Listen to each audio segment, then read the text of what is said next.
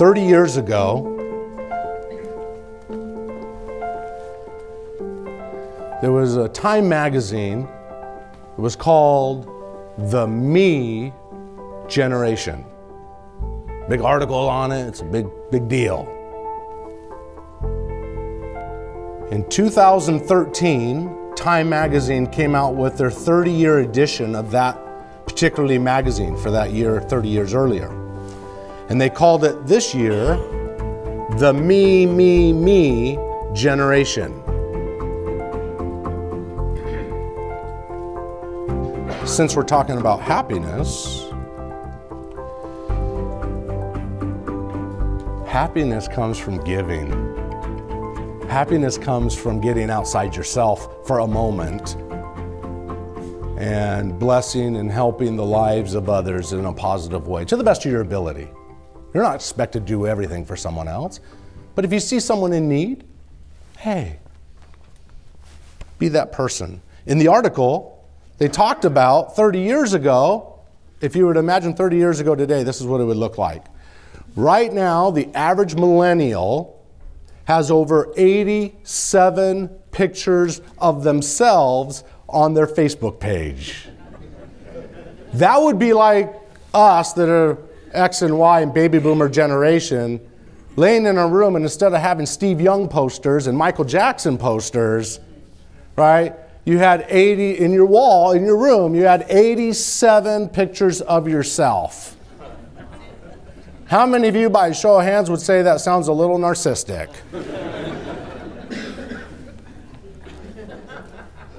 But let me tell you, that is where we are at today.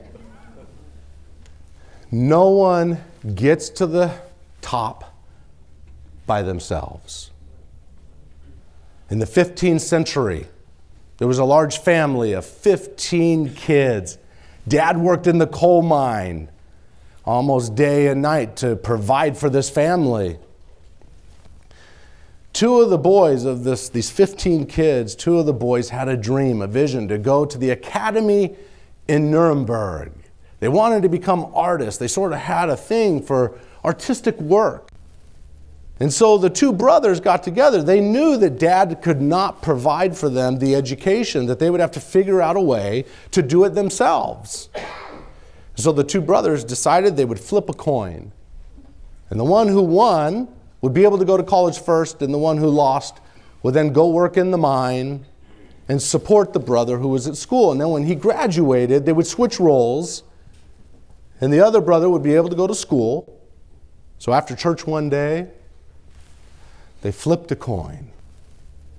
Now the two brothers' names were very similar. Albrecht Dürer and Albert Dürer flipped the coin, and Albrecht, the older brother, won the coin toss. As agreed upon, Albrecht went to the academy. Albert went down into the mine with his dad to work. Immediately upon arriving to the academy, there was something special about Albrecht. He was really good. I mean, he could outperform and outdraw and outpaint the professors. In fact, he got all kinds of honoraries and awards. But eventually, he graduated. And he came home, and his parents had a huge feast out in the front yard, a long table with food. And at the appropriate time, Albrecht stood up with his glass to give a toast. And he said, "Brother Albert, thank you for the years that you've sacrificed for me so I could get my schooling done. Now it is your turn." And about then, the whole family turned their eyes down the other end of the table. And there Albert, with his elbows on the table, his hands over his face, he was mumbling, "No, no, no." He stood up. He said, "Brother, I can't do it. It's too late for me. You know, working down in the mine, those past 4 years, I've broken almost every finger. I now have arthritis in my hands. I can't do it. He says, I could barely pick up a glass to toast you back, let alone a brush or a stencil or something. I can't do it. Forward that about 500 and something years. Albrecht's paintings and his works, the brother who did go to school, reside in many of the great museums around the world. He produced masterpiece after masterpiece. What an amazing thing. In respect and love for his brother, who was not able to finish schooling and live his dream, he asked him to go down to the basement one day, and he said, hold your hands together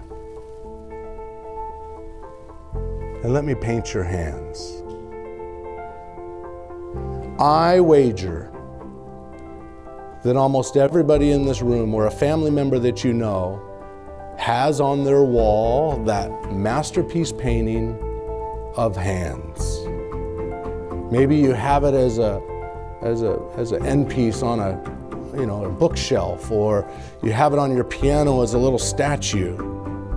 That was Albrecht Dürer who painted the hands of his brother, those broken hands. Back then, he titled it Hands.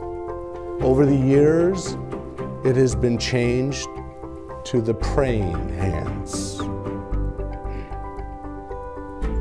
Albert did a wonderful thing that contributed in a wonderful way to society, although he wasn't able to shine himself.